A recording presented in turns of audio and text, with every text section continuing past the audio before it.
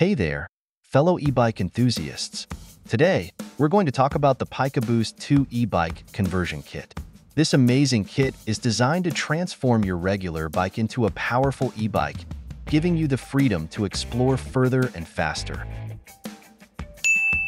The Pikaboost 2 aims to solve all these problems above.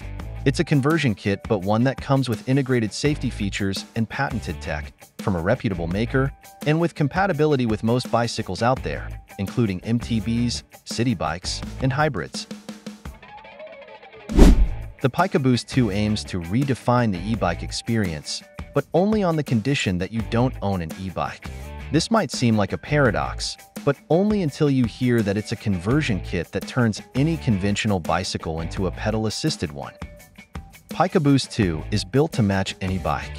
Installation takes less than a minute and consists of connecting the motorized module to the seat post and onto the rear wheel. Since the module moves a small wheel that, in turn, moves your rear wheel, there's no need for complicated assemblies or getting yourself tangled in connecting cables.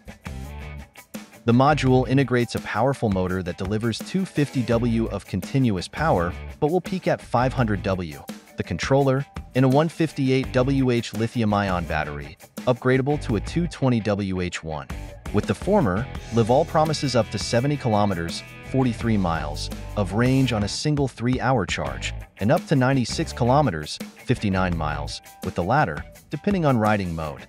The battery is swappable, so carrying an extra one in a backpack would be a good idea on longer runs.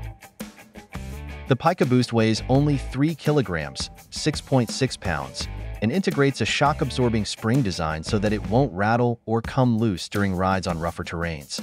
The 4 screws on the seat post are touted as anti-theft because they require a unique Allen wrench that comes with the kit. The integrated braking light adds an extra layer of safety. The tire design on the motorized wheel is V-shaped, ensuring maximum traction even if the bike's rear wheel is wet or muddy. The module has integrated safety features, such as an e-brake that will cut off the motor when you brake the bike. There's also fall detection, which cuts off the motor if you tidle the bike to more than 30 degrees, and slip detection, which cut assistance if the rear wheel loses traction. LIVALL promises improved performance compared to the predecessor as well.